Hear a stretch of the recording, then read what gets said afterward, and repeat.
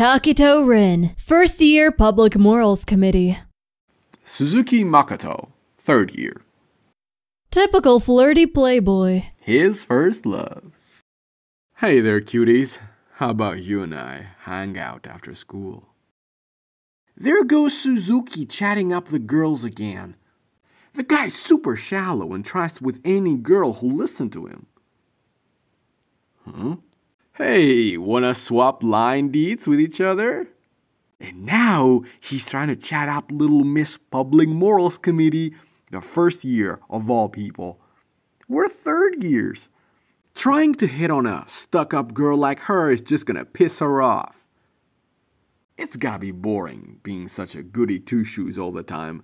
How about you let Senpai take you on a date and I can show you a thing or two about lightening up? Oh, you mean that so-called hands-on teaching? Well, you should learn a thing or two about girls before trying to chat me up again, Senpai. Huh? What happened?